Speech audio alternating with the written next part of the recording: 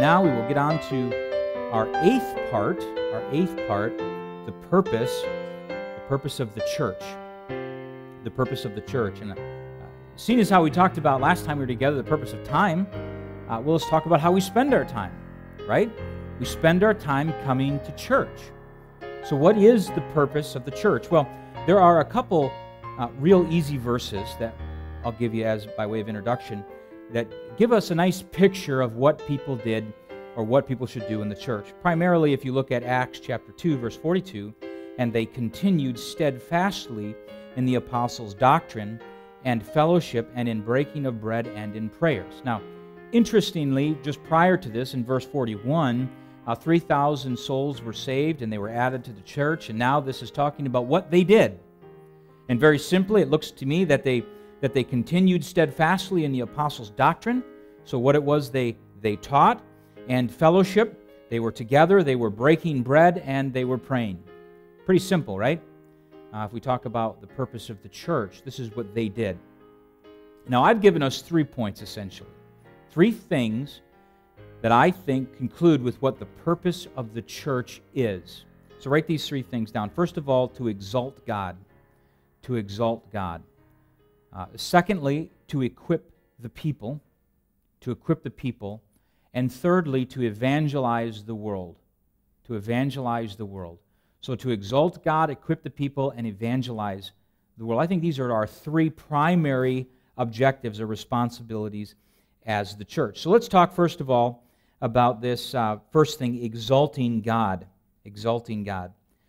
Now, first of all, this is the idea that the church is created essentially to give God the glory.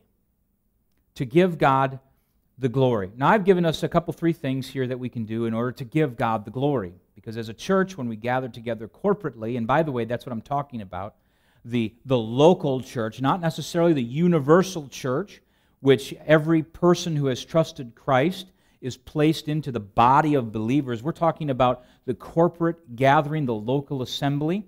There are essentially 3 things that we can do to exalt God as we come together and we gather corporately. Here they are. First of all, exalting God happens when we give God the credit. We give God the credit. We must, as a church, give God the credit for all the good that's done and give Him none of the blame for all the bad. Now, interestingly, this is what happens. We essentially give God the blame for all the bad things that happen. Why did God do this? And we take all the credit for all the good. We are, in a sense, the self-made man, the self-made woman, right? We are the people who are getting it done. I read a quote the other day that said, while other people were dreaming about it, I was out getting it done. And I thought that was kind of neat. Now, the irony is there are some motivated people, but we still have to give God the credit. This is God's doing. He is the one that supplies all of our needs. He is the one that should get all the credit for all the good. Now, this is opposite of the culture, of course. The culture says it was me. I did it. It's interesting how fast we can take the credit for something that's accomplished. The good is all us. The bad is all God, right? No, it's not right. All the good is God's doing, and all the bad is our doing. And we would all learn from M.R. DeHaan, who said this. He said, if we would talk more about the Lord and praise Him, we would have less time to talk about ourselves. Ironically, this is what we do. We go around and we talk so much about ourselves, what we've accomplished, what we want to do, and our goals and what we have done in the past, as opposed to saying, no, this is what God has done. Praise God. God is good. In 1 Chronicles 16:9, it says, sing unto Him, sing psalms unto Him, talk ye of all His wonderful works. His wondrous works. This is something that God has done. God is the creator. He is the divine author. He is the author and finisher of our faith. It's not us. It's not me. It's Him. And so oftentimes we look to ourselves and we give us the credit. We give us the props for all the things that we have. And then when tragedy strikes, and then when our world gets flipped upside down, when we don't have the things that we should have, when we become broken, and God takes something from us, then we begin to place blame on him. I think this is one of the reasons why God uses the people he does. I think God chooses, he selects people he's going to use to do certain work. I think this is very intentional. I don't think this is accidental. I don't think God in heaven is sitting around going, why did I choose that guy? I think he knows exactly the people he wants to use to accomplish his perfect will. And matter of fact, in 1 Corinthians chapter 1, it says it very clearly, "For you see your calling, brethren, how that not many wise men after the flesh, not many mighty, not many noble are called." Now that's interesting, that God is not choosing the upper echelon of nobility. He's not choosing the people who we would think he would choose. Like, why do we say to ourselves, I mean, you ever walk around and say, well, why is it that God hasn't really got a hold of somebody who has a lot of money and can contribute a lot to the church? It's interesting, my kids, they wrote letters to Bill Gates, Jeff Bezos, and Warren Buffett the other day. And now we haven't heard anything back. I'll let you know. Believe me, I'll call everyone individually. And now, why hasn't God chosen some of these people to do his ministry?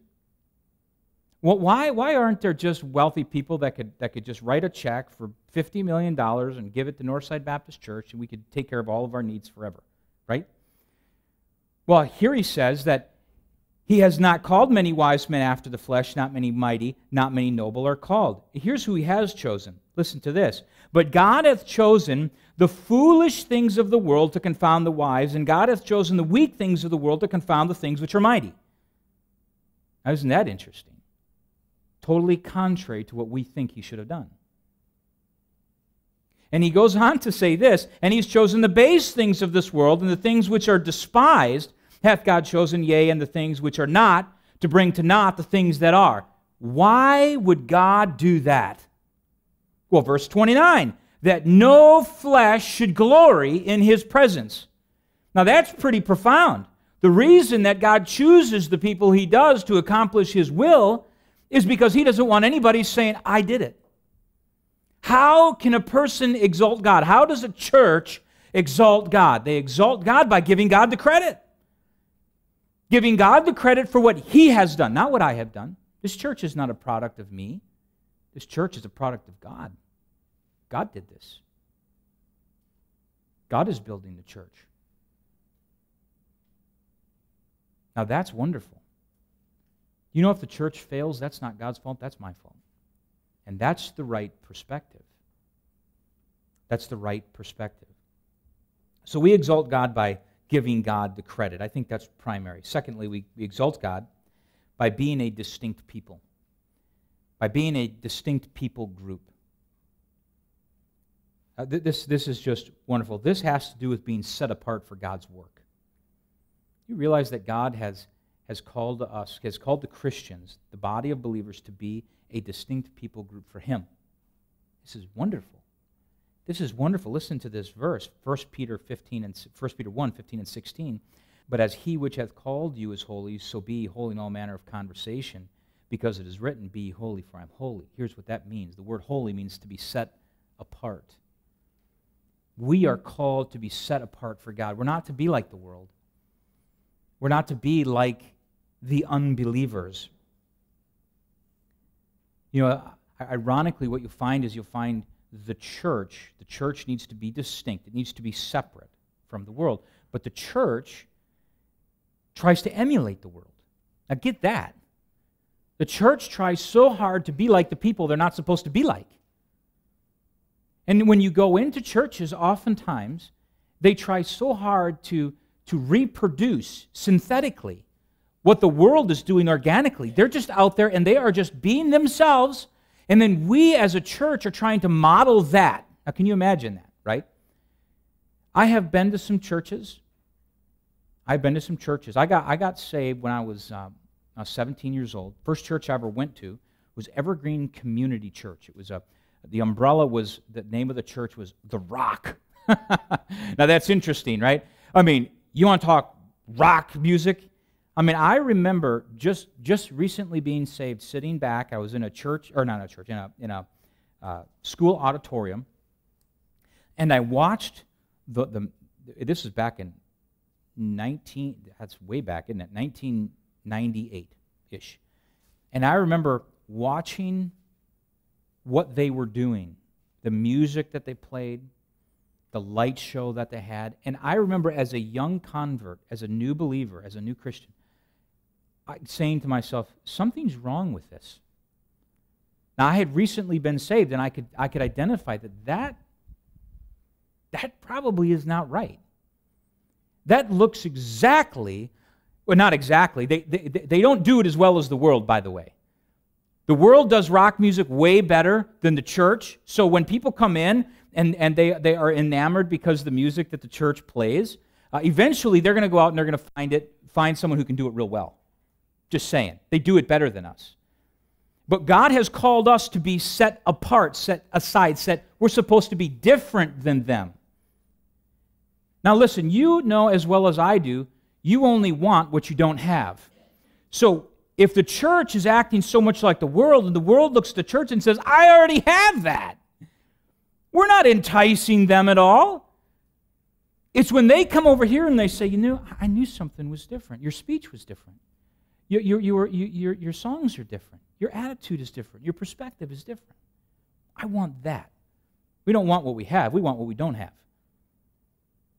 And so we have been called out to be different from them. I think one of the ways that we exalt God is by being a distinct people, set apart, separate from the world. God has called us this way. And thirdly, we exalt God by giving Him the preeminence. Preeminence. That's giving Him the first, giving Him the best, giving Him the first right of refusal, so to speak. Saying, Lord, I am going to give you the first part of my day, and I'm going to give you the most of the first part. We exalt God. We worship. We glorify God when we say, Lord, we're going to give you the very, very first part. Not the last part, not the crumbs or the crumblings. We're not going to say when we get to the end, oh, Lord, we didn't have enough for you. We're going to say, I'm going to cut you a sliver right now. You ever get that? You ever get the first bite of the pie, the best. I was over at Max's house. He makes a killer rhubarb, by the way. I mean, and I had a pretty good sized sliver. Okay, he was giving me the preeminence, and I thank you for that. But I'm telling you what, when we get when you give God the first part of the pie, and you give Him the biggest part, when you pray without ceasing, 1 Thessalonians 5. When you meditate day and night, Joshua chapter 1, verse 8, when we are saying, Lord, we're going to meditate day and night, we're going to pray without ceasing, we are going to give you more than a tithe, which is just 10%, by the way. So you say, I'm going to put more on top of that. When we give God the most and the best of what we have, that is what pleases God. That glorifies God, by the way. When we give Him preeminence, we give Him first place. You ever let somebody cut in line? And you say, hey, come up here. You can stand right here. You have given them preeminence. And when we do that for God, that exalts God. That glorifies Him. And we need to do that more. Psalm 150, verse 6 says, let everything that hath breath praise the Lord. Praise ye the Lord. We should be doing this all the time. And the way we do this is by giving Him preeminence, by being a distinct people, separate from the world, and giving Him the credit for all the good that He's done. These are just three ways. So first of all, we look at exalting God. Secondly, we look at equip the people. The church, the purpose of the church is to equip the people. This deals with discipleship, by the way. This deals with discipleship. This is part of the Great Commission. Discipleship is part of the Great Commission. It is not the Great Commission in total. It is part of the Great Commission. Matter of fact, Matthew 28:20 says, teaching them to observe all things whatsoever I have commanded you, and lo, I am with you always, even unto the end of the world. Amen. We need to teach people what we've learned. That's what this is saying. Teach others what it is they've been taught. Discipleship is about that. Let me ask you a question. What are you telling others about what you've learned? What are you telling others about what you've learned? Are you discipling people? Now notice this verse, teaching them to observe all things. And I think there's some confusion in the church today on what true discipleship is. And I'm going to talk about that in just a second. But we need to be equipping. Equipping is giving others what they need to do the job they've been called to do. That's what equipping is. When you give someone the equipment to do the job, that's what we're doing. Now, you can be a carpenter. Listen carefully. You can be a carpenter without tools. You can be a carpenter without tools, but you're not going to be a very good one. You need to have the right tools to do the job you've been called to do. And if a carpenter is only as good as his equipment, then we got to make sure that he has the right equipment. And a Christian is only going to be as good as his instruction. We have to make sure that the Christian has the right instruction to do the job they've been called to do. So we have to equip them. The purpose of the church is to give the instruction that brings a person from spiritual infancy to spiritual adolescence. It takes them from where they are when they trust Christ as their Savior, and it brings them to maturity. This is the purpose of the church. This is why God gave the church certain people. Look at Ephesians 4, 11 through 15. And He gave some apostles, and some prophets, and some evangelists, and some pastors and teachers. He gave this group of people, gave some of them, listen, why? Here's why. Verse 12, for the perfecting of the saints. For the perfecting of the saints, for the work of the ministry, for the edifying of the body of Christ. The purpose is to equip them, to perfect them. The pastors, the teachers, these people are there in the church to help equip the saints, till we all come in the unity of the faith and of the knowledge of the Son of God unto a perfect man, unto the measure of the stature of the fullness of Christ. He goes on to say this, that we henceforth be no more children. So to take us from our childhood to adulthood, right? That we be no more children tossed to and fro and carried about with every wind of doctrine by the sleight of men and cunning craftiness whereby they lie in wait to deceive. Here it is. But speaking the truth in love may grow up into Him in all things, which is the head, even Christ. So the whole point of the church then, a point, one of the triune points, I guess I could say, is to get that person equipped for the work of the ministry. It's to bring them from spiritual childhood to spiritual adulthood. It's to bring them along a line to help them to grow up spiritually. We say this to our kids, grow up. Well, the church is there to help our children do that. It's to help spiritual infants grow up in the Lord. It's to equip them, to give them the equipment, the tools that they need in order to be spiritual. Exalt God and equip the saints. Let me give you a couple things. First of all, a note about discipleship and a warning about programs. A note about discipleship. Discipleship is more than just talking about the mercies of the Lord. Now that's good. Discipleship is more than just talking about the goodness of the Lord. Okay? There's a lot of people who say they're being discipled or say that they are discipling somebody and are not really discipling them. They are talking about portions of discipleship. But according to this scripture right here, Matthew 28:20, teaching them to observe all things whatsoever I've commanded you, there is more than just talking about the mercies and the goodness of the Lord.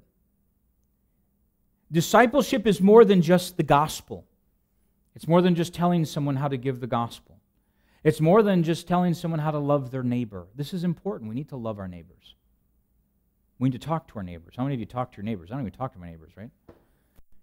Discipleship is more than just teaching someone about tithing. Discipleship is more than just any one of these things. Discipleship as a whole is bringing a person to spiritual maturity. It's talking to them about all things that pertain to being spiritual. When you take a young convert and you just give him one thing to work on, you've imbalanced that young convert. When you give a young convert one thing and one thing only to deal with, you've given him a chance to be imbalanced. And they are going to go one way or the other way. That's why we have the whole counsel of God. That's why discipleship is to teach them all things whatsoever I have commanded you. A disciple is somebody who is learning all things about God and is receiving all the instruction whatsoever they've been taught. Discipleship is important that way, or else you'll have imbalance. Now let me give you a warning real quickly about programs. Programs are good, but programs are not an end in themselves. Programs are good. Programs help facilitate discipleship, but programs are not discipleship. Programs help a person be discipled, but there are a lot of people that put tremendous stock in discipleship programs. And now I call the Reformers Unanimous, our addiction program, I call it an advanced discipleship program because we talk more about the Lord than just His goodness.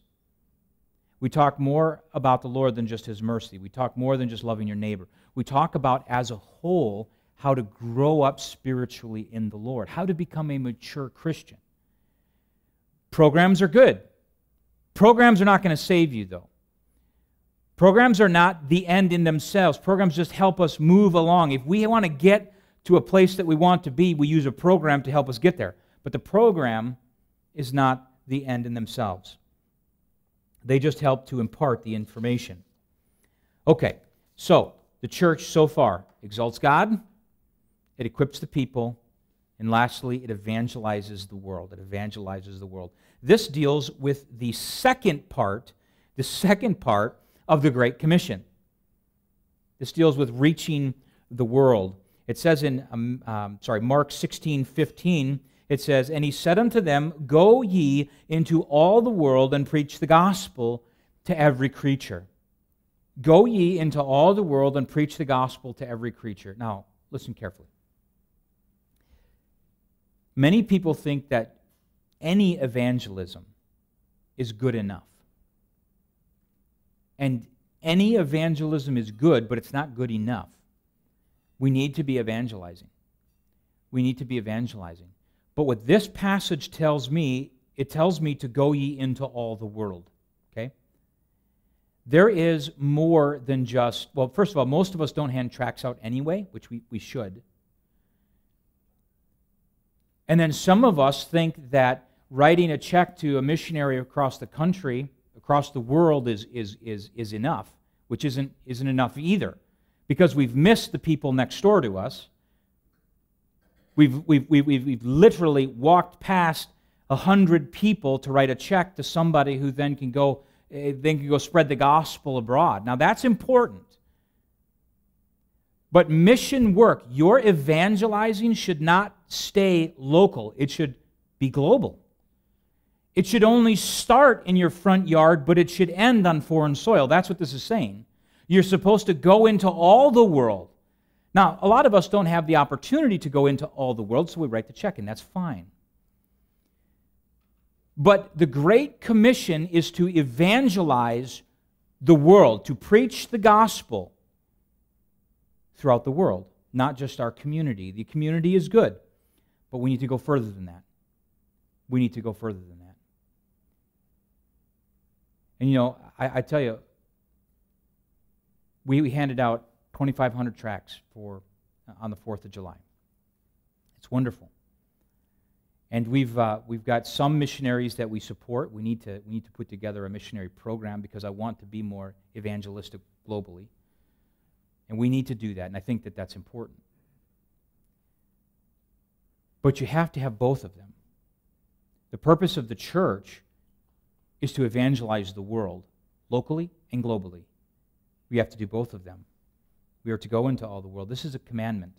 This is a responsibility. I say it's an obligation, not an option.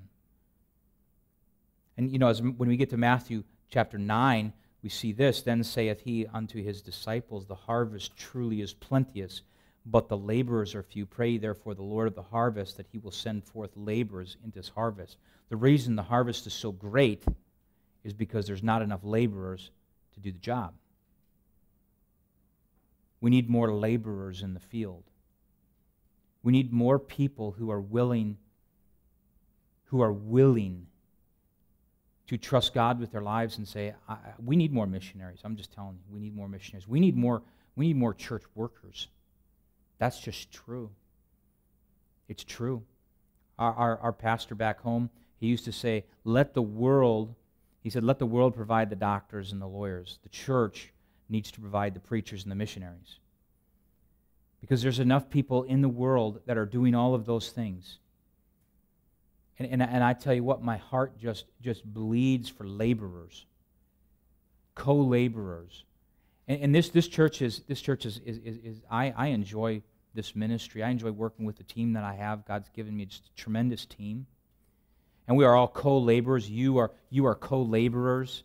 As you sit here today and you absorb the preaching, you are part of the ministry. But let me just ask you a question.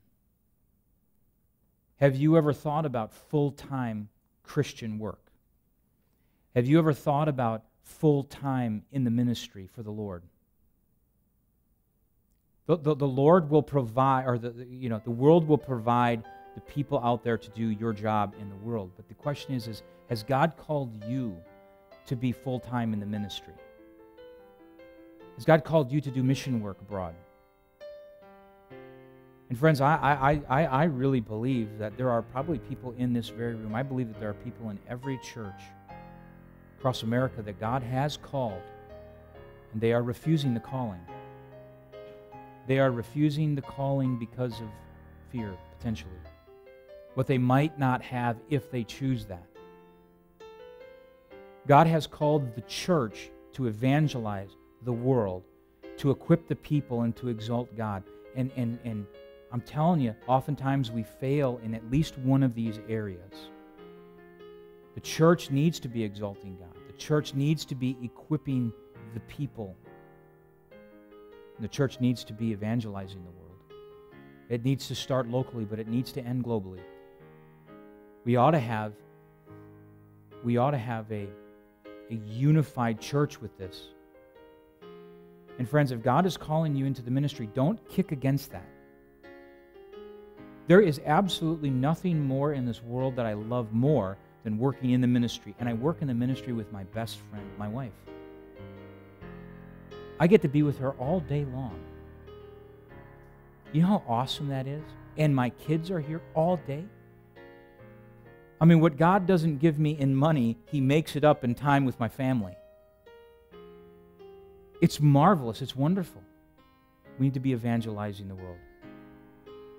And it really starts right here in this auditorium. It starts by me making sure the gospel is clear and is preached every Sunday. In just a moment, we're going to take communion.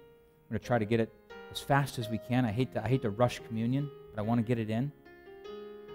And friends, if you're here today and you don't know Jesus Christ as your Savior, if you don't know where you're going when you die, I pray, dear God, that you will know, that you will trust Jesus Christ alone as your Savior. I want this hand right here to represent you and me. I want this wallet to represent all of our sin. God says He loves us, hates our sin. All of us have done wrong. All of us, I think at least some point in time in our lives, have tried to be good in order to attain heaven. What can I do, Lord, to be good enough to get to heaven? Listen, being good is good, but being good doesn't get you to heaven. You need a Savior that pays for your sin. That's what you need. The Bible says that the wages of this sin is death.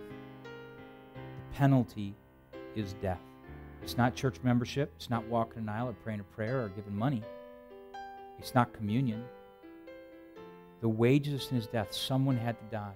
2,000 years ago, Jesus died on the cross for our sin. He made the payment for us. And He looks now on you and me as righteous as He looks upon Jesus Christ.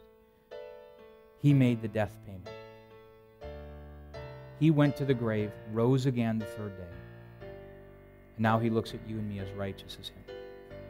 That's so marvelous. That's the message that we need to propagate throughout the world. That's the one. That's the one.